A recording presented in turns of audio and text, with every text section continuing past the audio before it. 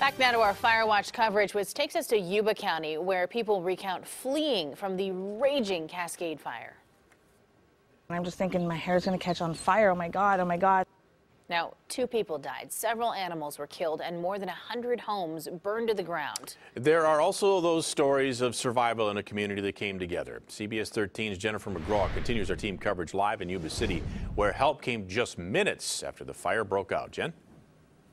Sam and Christina, many of these people left with just the clothes on their backs, meaning they also left their animals behind, which is why the Sutter County Posse Group really helped out in this time of need.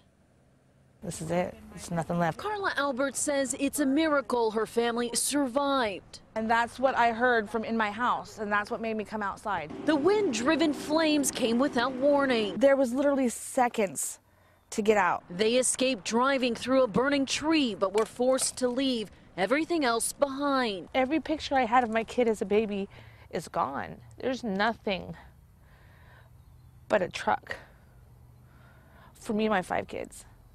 That's it. That's like, sorry. It's just hard to come back to know that we have to go through all of this now. Among so much heartache, she could only hope her animals would make it. My horse, which was the gate right here, we left open for him. In less than 24 hours, crews with Sutter Sheriff Posse were trying to wrangle up horses. Carla and one other were lucky to have good news. Wanted to let you know that we found your horse. And we got her loaded. We got her loaded in the trailer. Oh my God, thank you so much. The Posse shelter at the fairgrounds became refuge for nearly 100 horses. And the next thing we knew, we had enough panels here to house 83 horses, that I think is what we ended up with. I will forever be grateful to them. Hi, mister. Her horse Johnny and 2 pygmy goats still have temporary housing, but much like the other residents that lost everything, there's still so much uncertainty. We have somewhere to go, and we're really thankful for that.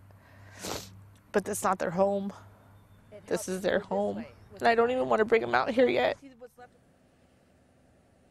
Meanwhile, the community has been extremely generous. Carla tells me that all of her kids now have backpacks to go to school. Even the Marysville district is helping out with the busing situation. And the Posse tells me that they had so much hay delivered, and each one of those horses now have a home to go home to. Imagine, they had 83 here. They found all homes just in 1 week. Pretty incredible, everybody coming together. Yeah, it's impressive. All right, Jen, thanks so much.